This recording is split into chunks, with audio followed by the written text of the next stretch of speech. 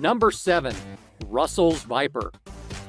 Russell's vipers are common and can be found in grasses or brushy areas. The chain viper feeds primarily on rodents, as a result of rats and mice preferring to be near humans. These snakes are frequently observed near human settlements.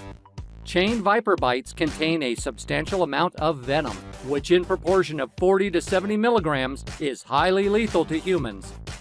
A snake bite frequently causes a rapid drop in blood pressure and heart rate, blistering necrosis, vomiting, face enlargement, kidney failure, and blood clotting.